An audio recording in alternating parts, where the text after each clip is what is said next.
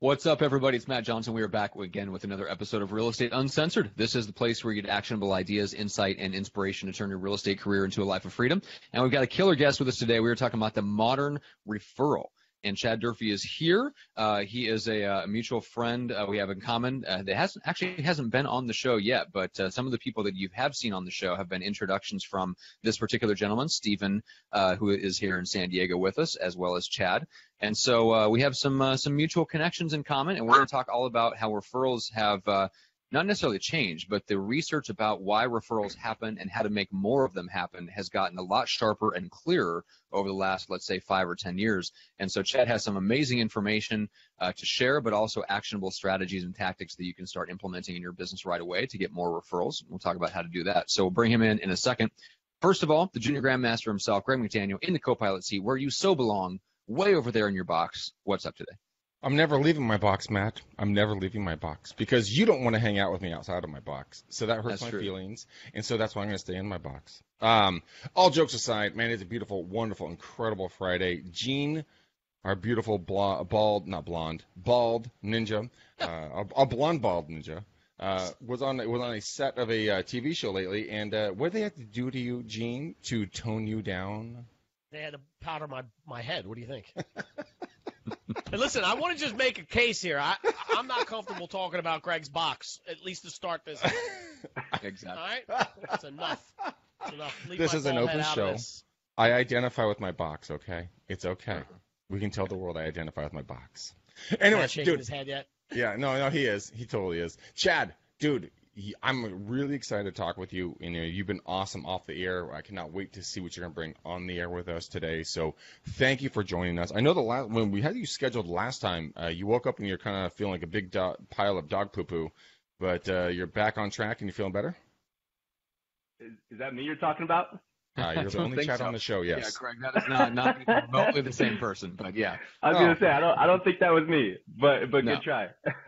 Hey, I'm an equal opportunist when it comes to like completely screwing up. So congratulations. That's all me. So Chad, fill us in a little bit just on what you've been up to and what you're doing now. Yeah, absolutely. So I've actually been in the creation of Referral Consulting Inc., which is a company that's lead generation specific to organic referrals. And it's Okay. more the psychology behind what causes somebody to refer you, right? Understanding that and then using it to your advantage. Very cool. And your background is in kind of the mortgage side of things. So you've been dealing with both a mortgage but also like building really good relationships with real estate agents. So you've been kind of had one foot in both worlds for a while. Yeah, absolutely. I mean, my background for the last 15 years has been in sales, right? I've only been in real estate mortgage for about 4 years. And in that 4 years, had a really, really good run using a lot of these systems and strategies. So now kind of transitioning into a position where I can teach it more and be a resource for a lot of other people who could really use it. Yeah. So we've got some fun stuff to get into. I've got some questions here on referrals that we'll pull from. And then I know that Gene always comes prepared and locked and loaded with some type of a tech hint or something like that. I would prefer if he came locked and loaded with just an insult to Greg every time. I think that he needs to hit back for the ball jokes. But let's start off with this. So, and this is a total softball, Greg. I'm just going to set you up on this one, and then we can all laugh at this. In fact, I'm not even going to give the last name of the person who asked this question. Let's just say Valerie wants to know. Matt Johnson wants to know what? Yeah, thanks. So Valerie wants to know, says, referral wants me to show them a house before talking to a lender. The quote, I don't want to go through the process if I don't like this one house. So let's all give us our best shot on objection handlers for that. Greg, what say you? No. That's literally it. No. If you don't get pre-approved, then no, I'm not going to show you the house because I don't want to waste your time. And because the reason why I say that is I don't want to show you a home that might be just a smidgen out of that comfort zone when it comes to affordability, both on purchase and on monthly price and mortgage cost. So let's get pre-approved, make sure that we're in the ball game that we want to play in, and then let's go look at properties that fit that criteria. Do you understand where I'm coming from with that? That's my response. That's my rebuttal. Yeah. Everybody agree with that? Anybody have any contrary views? Because otherwise I have another follow-up question to that. Gene? Yeah. I heard somebody say something interesting before, like, the first hour of consulting is free. After that, I charge. So in other words, I'll take a ride with you to this one place. I mean, maybe not if you're not approved, but I'll take a ride with you for this one event. But if regardless of what happens when you call me for a second one, we got to get that that approved, that pre-approved, whatever. Okay, I can see that maybe for a newer agent. That can be a potentially good strategy. No. Okay. Yeah, I know, Greg. You feel very strongly about that. No, that's a horrible fucking idea. Yeah. Why waste your time? God. I mean, seriously. It's like, okay, sir, I'm new and I don't know what the fuck I'm doing. Sure, man, waste my time. That's cool. All right. Well, also, if you don't mind that I jump in here, it gives you an opportunity Please. to establish your control in the relationship right off the bat, right? You're a professional and they're not. So you get to be the professional. Very true. By the way, Chad, I really like your background. I like the, Yeah, I right. like the bridge. I just finished my walk. I'm in Boston right now, or New York, or wherever this IKEA background is from. I'm pretty sure that's New York, but I'm just, hey. Right, let's say that. I didn't have it on the sticker in the store. Oh, that's funny. So, Chad, I think one of the things that I've noticed, it's very tempting, like as business people, that like this is the question itself is funny about how to handle the objection, but it does bring up a bigger issue, which is sometimes we treat referrals differently in terms of how we take them on as clients. And I think that's one of the big traps of just any, especially solo service provider. If we have to both do the sales and we have to deliver the service, there's a big trap there where we can tend to fall into the trap of treating referrals as if they were different, and we tend to skip steps with them. And I'm sure you've seen this because it's the side effect. It's one of the side effects of you being good at what you do is you're going to teach people how to generate more referrals. And guess what's the first thing they're going to do? They're going to help them skip steps and mishandle them as soon as they start generating referrals, right? It's true. And I think it's just important to understand that you should have the same process every single time, regardless of where the client came from, right? Because the process is what's going to be able to generate the referral in the long run. And if you don't take control in the beginning, like Greg was saying, that process is going to go awry really quickly. Yeah. Take Agreed. notes, Matt. This is why I chime in, because I'm right. Okay. Yeah, well, blind squirrel and all that. I get it. Oh, shut up. All right. So, Chad, there's one more question I want to throw to you. This is from Peter. This is from the same place, the Lead Gen Description Objections Facebook group. It says, what do you do to extract referral business out of past clients? So if you were to help a real estate agent just kind of starting from scratch, you don't want to worry about what their ongoing process is right this second. What are some of the low-hanging fruit? What are some of the ways that they could just go back to their past clients and generate referrals? Yeah, low-hanging fruit. I mean, there's all different types of things that you can do in this. Engagement is really the key on this. A lot of people will set up their past clients on like a drip campaign, or they'll send out emails or different things. And it's important to realize that satisfied clients don't refer, engaged clients refer. So you've got to give your past clients, some type of buy-in into what you're doing. So something that I do often is I'll like redo my value proposition, and I'll send it out to all my past clients and say, hey guys, I could really use your help on this. I've just redone my value prop. Please take a quick look at it and see if there is maybe any other area that I provided value to that's not on this list, right? And immediately I'll start to get some engagement out of some of those clients that want to jump in there and chime in, or, and they'll say, this, you did this for me, that's not on the list, this was really helpful. And it starts a conversation in a spot where they're having some buy-in into what you're doing, right? So you're engaging them at that point. And then from there, I'll start to, proceed to referral conversations. But it's never like, I never come in and just like slap them with a hard request, right? So that if maybe this isn't the spot to do it, but like one of the biggest mistakes that realtors and salespeople in general make is they make the referral about them, right? So they'll go out to their audience or to their post clients, past clients, and ask for those referrals, and they'll have things like, hey, the greatest compliment you can give me is a referral, or who do you know, or thank you for helping me grow, or please help me grow. And clients don't want to hear that. Right? They're never going to refer you. So you got to find a way to flip the script, make it about them, and give them an opportunity to serve their sphere of influence. Right. So and throughout your. So how would you flip the script? How would you flip the script? I'm curious about this. Yeah. So you have to teach them why it's in their benefit to help their friends and family, right? So throughout the entire process, and this is why a process is so important in referral, by the way, because I don't just drop stuff on my past clients that I've never talked to them about. So as they go through the transaction with me, they're understanding my mission statement, they're understanding the value that I provide, and I'm teaching them how to pitch me to their friends and family. but I'm doing it in a way that, hey, guess what? The people you know, people out there, they're looking for this service, or they will eventually look for the service, and they're going to find it somewhere, and probably from somebody who doesn't care about them like I do, or about them like I care about you, right? So that's not exactly what I'm saying to them per se, but you're giving them the idea that, listen, you're going to be doing a service to these people by providing an introduction to me, because I'm going to basically love on them more than anybody else they're going to run into. Right, so you're trying to overcome any objections right off the bat that they might have to referring you, and one of the biggest objections is, you're gonna bug them, they're gonna have a bad experience, they're gonna not like me because I gave their name out, and so and we should get into this here in a little bit, because that question is kind of I've got to go into what motivates somebody to refer before I go into like how to get your post clients to start referring you. Yeah, it totally makes sense. Cool. But find a way to engage them. Yeah. I think that's to me, that's the low hanging fruit, is you immediately start from the perspective of it's about them and not me, and that solves a lot of things. Can I piggyback on that? I want to add something to it. Please. So I think one of the things that, you need to do in order to get that engagement is to stay top of mind, right? So for me, especially in real estate, I feel like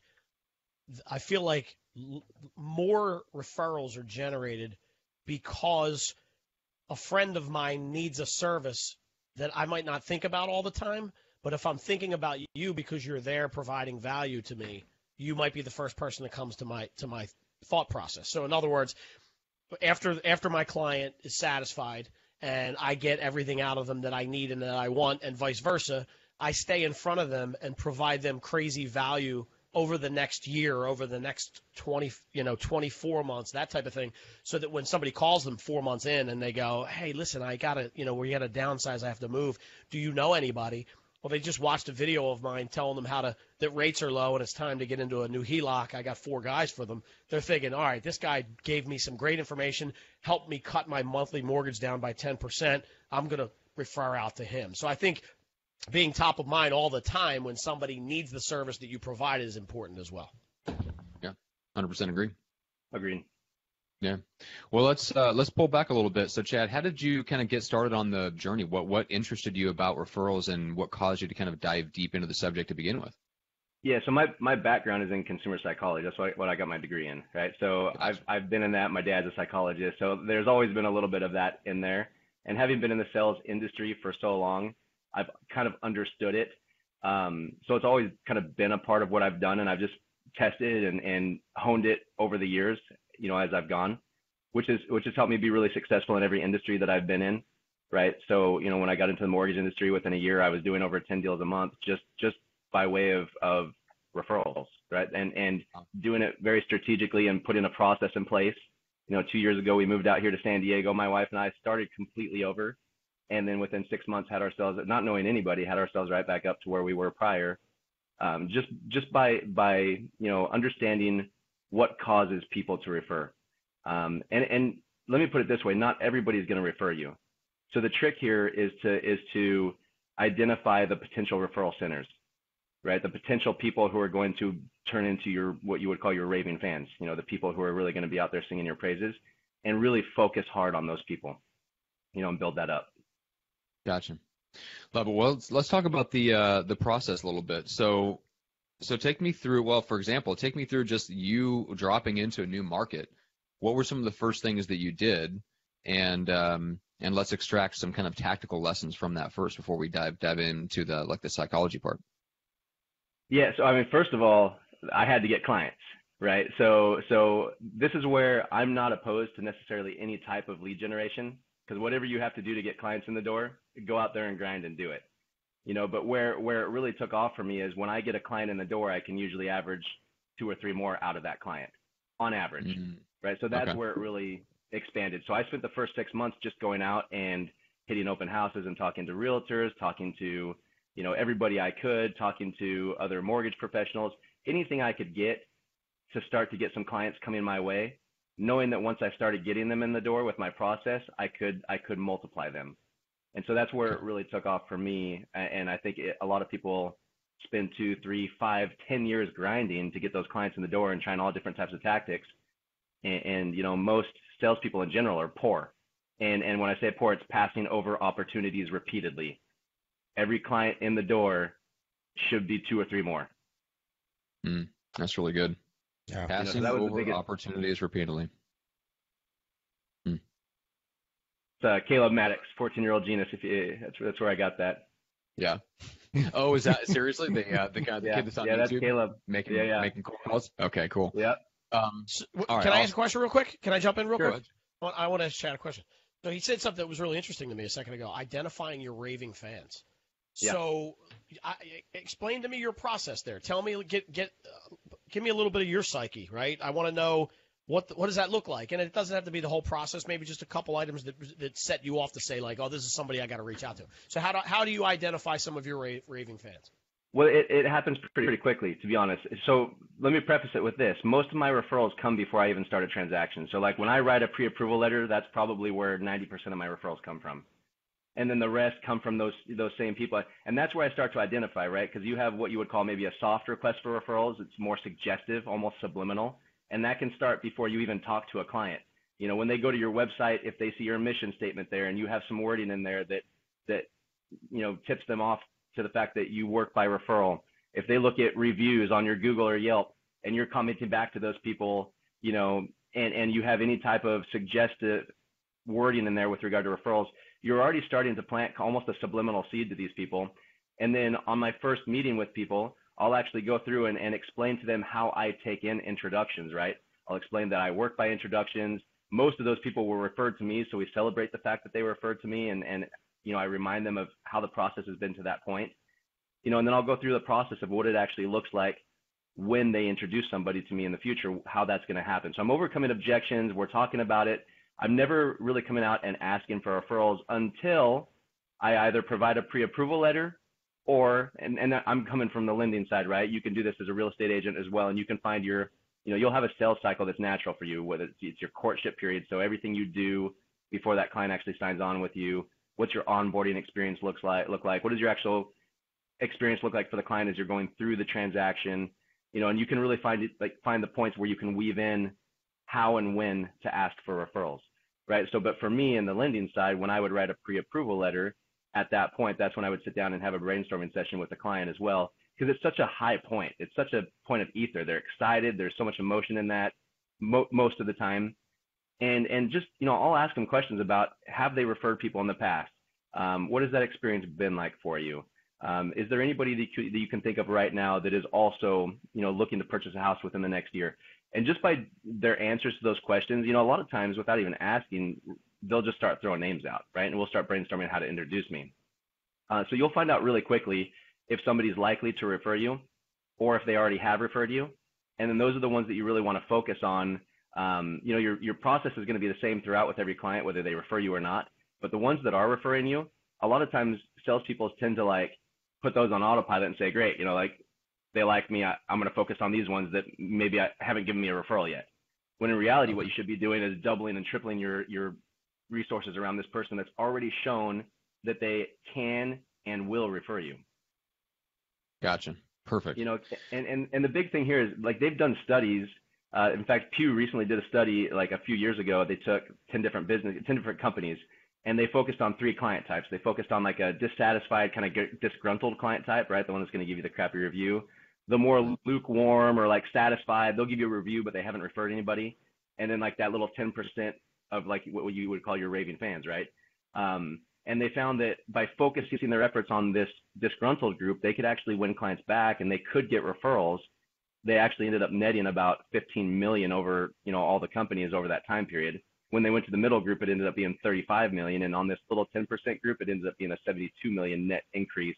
Wow. So it's the 80-20 principle, right? And so most people are focusing 80% of their time on the, you know, satisfying a client or just pleasing a client, when you should be focusing 80% of your time on this, you know, this 10-20% group that already loves you. Let's just beef that up. Mm-hmm. Wow. Really interesting. 80-20 always wins, doesn't it? Right. In this case, it's crazy. Yeah. Well, let's talk about the benefits here, because there's a lot of people in the audience that probably watch Greg's, you know, cold calling show and things like that, and maybe they're already hardcore cold call prospectors, or there are they're running ads, they're working with Zillow, they're getting online leads in some form or another, and they might have looked at working by referral as a slower burn way to grow, or hey, that's how part-timers do it. Like in order to build like a full-time business, you have to get out there and be aggressive in prospecting. And to a certain extent, I think they're right. But I don't think there's any reason to look down on getting referrals as a like a legit method of growing business. I mean, just a quick example. Jeff Cohn's team, which will sell 800 this year, probably on track to do 1,000 over the next couple of years. 1,000 deals a year at some point they'll hit, either the next year or the year after. About 60% of their business comes from repeat and referral. And Jeff is known for online lead gen. Like they have a lead gen machine, but still 60% of their business comes from repeat and referral. So let's talk a little bit about that part of it. What is it like to work with people that start off right away by getting introduced to you rather than coming to you cold? Well, I think we've all experienced that, right?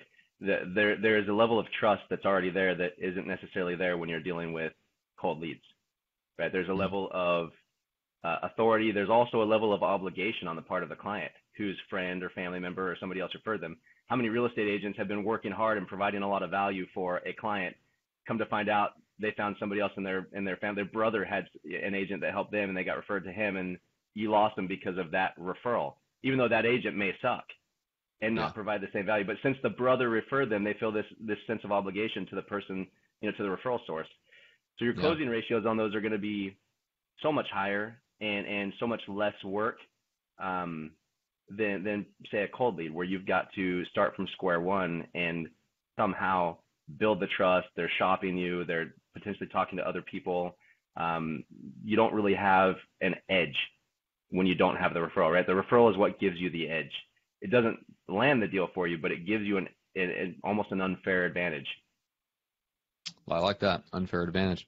Okay, so Greg, you've been awfully quiet over there. What's going on? No, me, no. I know I'm weirding you out if I don't talk, and I like to do that. I like to make you feel weird and make you squirm. Yes, it's like being in a cabin in the woods. Like you need to hear the birds chirping outside, or something's wrong. No, I'm just actually kind of taking in. Actually, what I'm doing is I'm taking notes of what Chad's talking about, and the reason why I'm being quiet, I'm pulling a bald ninja, is I'm contemplating about a lot of this, because I mean, what's been going on in my career a lot is the fact that, like, I've been taught from day one, as we all know, how to do hardcore prospecting. And when Chad talked about moving from one city to another, and within a matter of months being able to be right back where he was back when he knew everybody, I started jotting down, a bunch of, well, you guys can't see this, a bunch of theoretical ideas about referrals, like what's the genesis behind a referral. And so I'm just listening, and the number one thing that I come to is trust. And then something Chad said is engaging with them. I think is critical to what you're talking about, what we're talking about here. Bringing crazy value is another one that I really got a lot out of. And then like what Gene said, staying top of mind. So if people who are listening to this right now can just kind of wrap their brains around the fact of get people that trust you, bring massive crazy value, stay top of mind, and just be you. But be you to your tribe, your referrals will flow in. And in Chad, I mean, obviously we've never met before this, but I want to get to know a little bit below the surface. I mean, how could you go from zero to hero within months in a new city where nobody knows you? What is that aha? What's that magic unicorn of trust and value? Yeah, so let me start with this, and these are probably the two that you're going to want to jot down here. There's only two reasons psychologically that people are going to refer you, and they're not what people think. The first one is social capital. I was going to say devastatingly good looks, but okay. Social capital, gotcha. Right. Throw good looks on there for fun. But yes, social capital, right? What is social capital? It's status. This is something that's subconscious for people. They a lot of times they don't even realize that they're doing this. But if they can refer you to somebody in their sphere and that person has an amazing experience, then it ups their value not only to that person, but within their tribe. So they get some social capital out of it. So, we're social animals.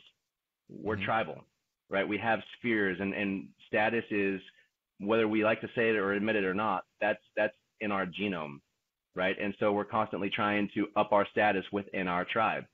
So social capital is one of the biggest ways to do that. Referring somebody that you know is going to do a phenomenal job for somebody else because they did it for you is going to up your status within your tribe. So that's the very first reason. And that's the biggest reason why you stop making it about you and you get creative and you find ways to make it about them, right? So like I'll teach my clients that, listen, when you introduce me to so-and-so, they're going to love you for having provided them this opportunity. And then when that person gets introduced to me and I write the pre-approval letter, I actually have that client write a thank you letter to the referral source while they're sitting there with me.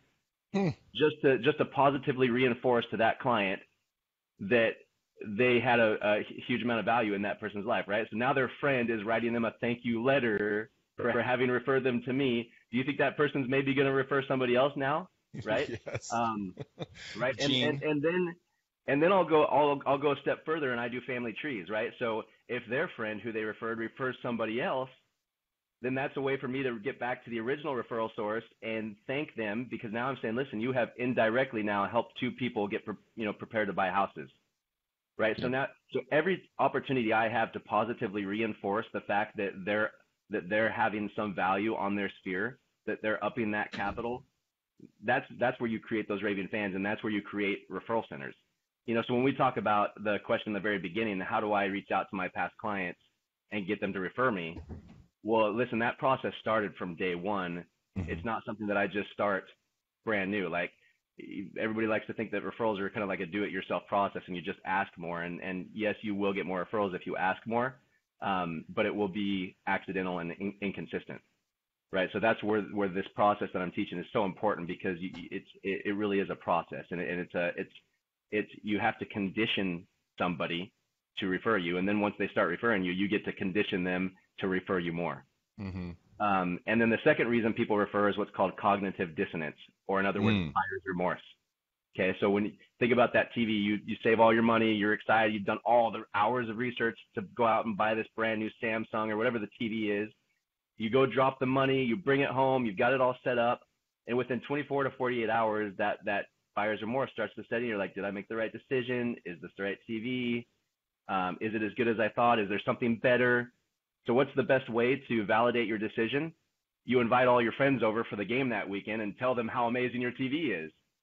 And when they agree with you, not only does it validate your decision, it also, makes you feel important and ups your social capital. So the same thing happens with referrals. When somebody signs on the dotted line to use you as an agent and you're in contract, within 24 to 48 hours, they're going to be having some thoughts. Am I paying too much on commission if you're the listing agent? Am I with the right person? That's why the onboarding experience is so important, right? So when they go into contract, I would usually have you send like a congratulations packet to them, or just anything you can to get them through that 24 to 48 hour period where they're feeling that buyer's remorse. And that's also where I'll do some of my, maybe a second hard request for referrals, right? And I'll say, hey, by the way, tell your friends and family what just happened. Let them know you're in contract. If they have questions or concerns, send them to me. Anybody else that you know is so that's another opportunity for you to jump in there and try and get referrals, because they're naturally in a state where they're not even knowing it, but wanting to tell people what they're doing to validate their decision to have done it. That's really good. So those are the two reasons people are gonna refer you. So understanding that. Go ahead. I'm sorry. No. After you. Yeah. So I was just gonna say, understanding that then allows you to build some systems in your process, some checklists. So I actually have checklists in my, what I would call my courtship period, right? From the time that I make initial contact with a client till the time I'm in contract with them. And I have very specific points of value that I'm adding, that I add every single time, certain things that I do every time that I know other lenders aren't doing or talking about, questions that I'm asking them, things that I'm teaching them. And also I have checkpoints at when and how I'm asking for referrals every single time. And whether that's a soft request or that's a meeting that we're setting up to actually talk specifically about brainstorming how we can help their sphere. So let's go back. I want to go back to what you just talked about here a second ago. Social capital is something that I think is incredibly powerful, that we need to be very, not just, you know, not just aware of a little bit, but I mean, I think we need to double down on that topic for a hot second.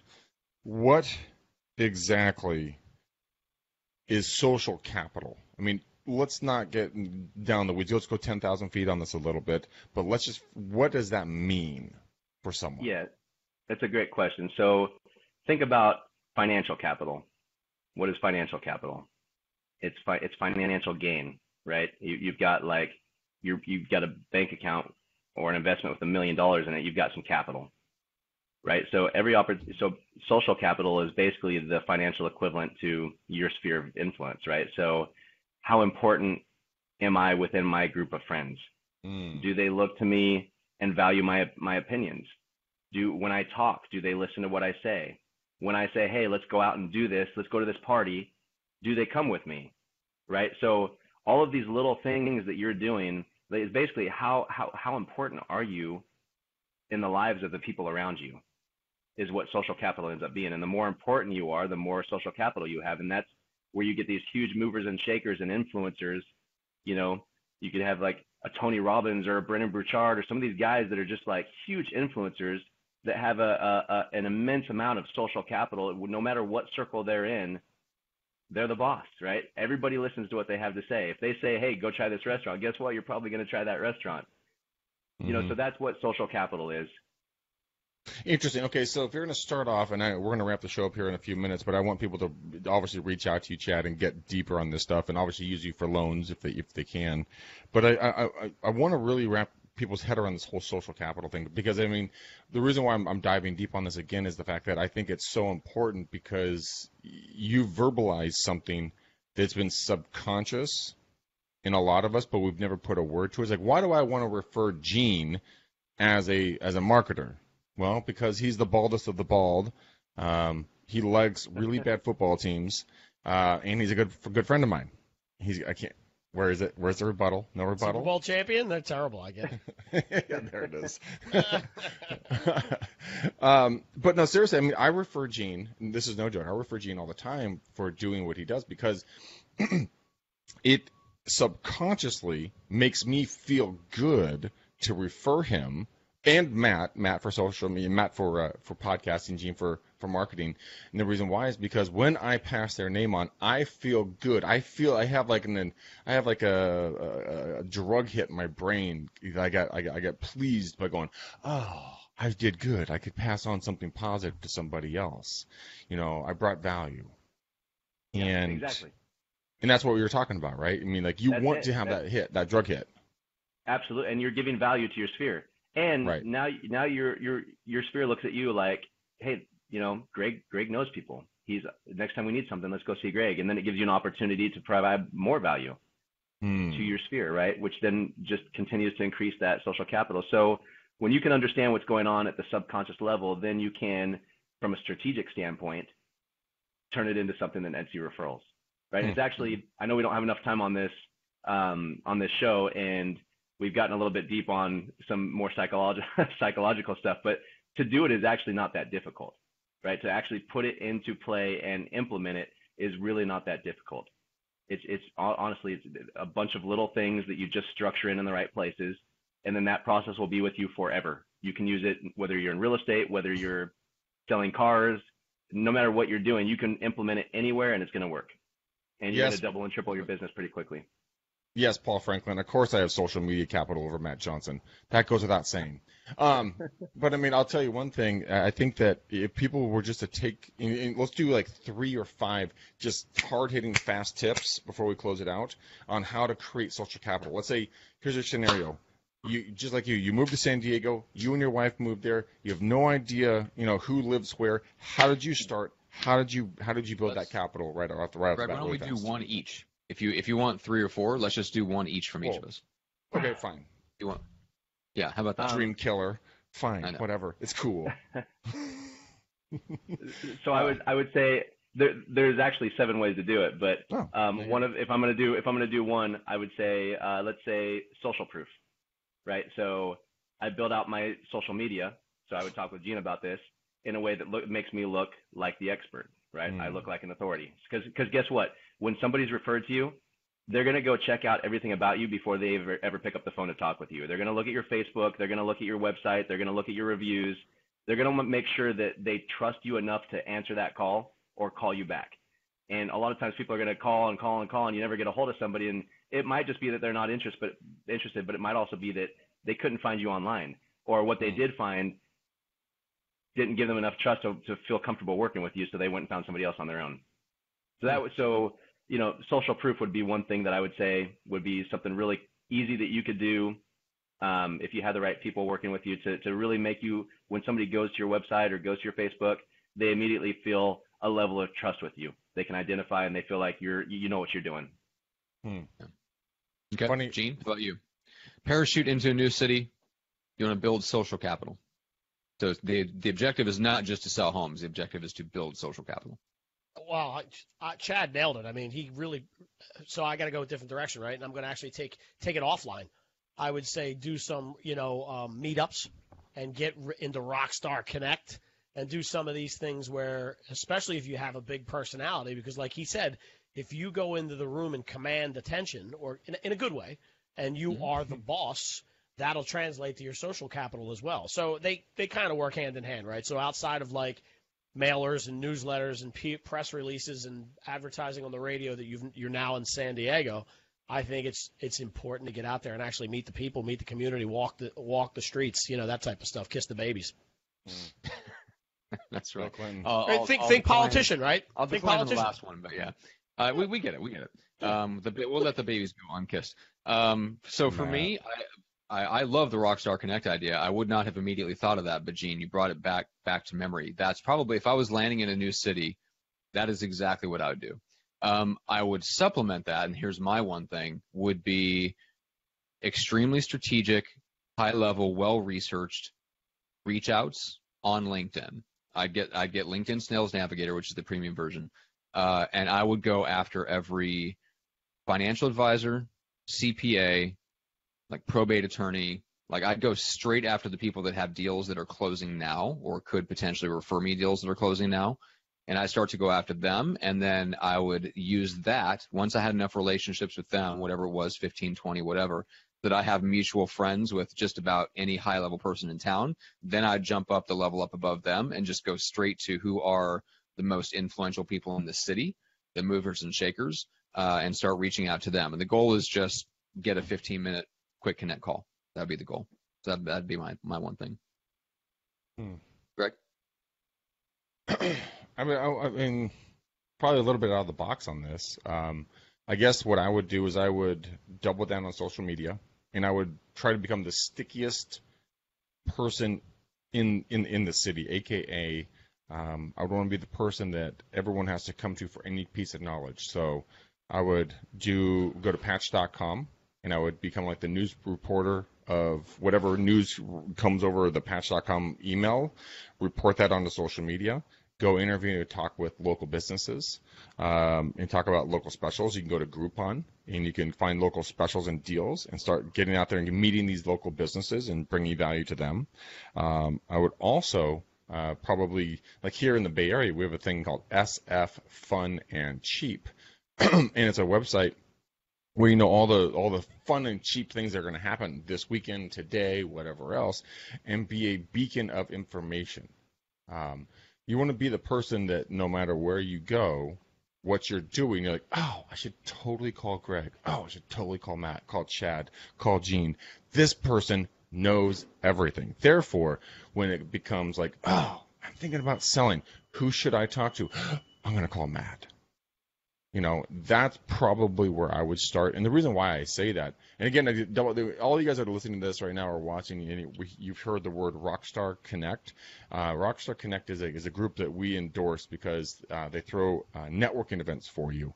All you do is use my name, Greg McDaniel. Go tell them you heard about it from our podcast here, and they can get you going in your local city. They'll throw a party for you once a month, get a free place, free food. Oh, by the way, I got to call them and set up my next 2 meetings. I'm glad you guys brought that up, by the way. No joke. But Hey, that's what I would you do. just upped your social capital with that too. I did. As soon as somebody uses them and likes them. That's right. Oh, that's funny. Okay. All right. So, Chad, what's the best way for people to reach out, connect with you, and learn more? Yeah, I'd say just go to my website. It's referralconsulting.com. Really easy. Referralconsulting.com. There's some some referral word scripts on there, freebies. You can drop in, grab those things. You can go to the contact me, shoot me a quick email, or Facebook message me. Cool. Nice. Very cool. And Gene, same question for you. Sorry, I couldn't get to the button quick enough. Sorry. GeneVolpe.com. GeneVolpe.com. Come on, dude. All right. Do the jingle. You do the jingle. I haven't heard. It's your jingle. You do. I want you to do it. You suck. I'm not doing your jingle. It's your fucking jingle. See, I'm supposed to be the boss in this room. Give me the jingle. .com. There you go. Chuckling away like an evil ninja. So, Greg, why should people reach out and connect with you, and how do they do so? I'm a lovable teddy bear, Matt. I have a heart of beating real flesh, unlike your black coal heart. I am, if we want to talk about you reaching out to me, go to bookmcdaniel.com, as Matt laughs.